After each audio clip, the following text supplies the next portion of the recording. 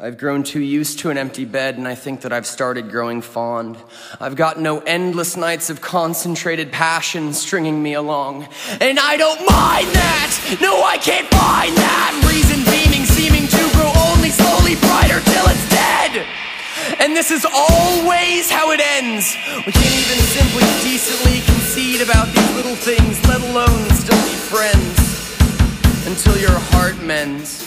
Then we'll say it never mattered, though you were shattered, tattered, climbing broken ladders, heading nowhere, only up. You can jump and land, break your legs and fail to stand up again.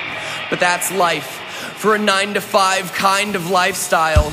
Living, if you'd call it living, swept into a pile and emptied out into your file. Got their thumbs pressed against you. They'll turn all your friends against you, so if you ever want to sever these connections, I suggest I'm turning back now!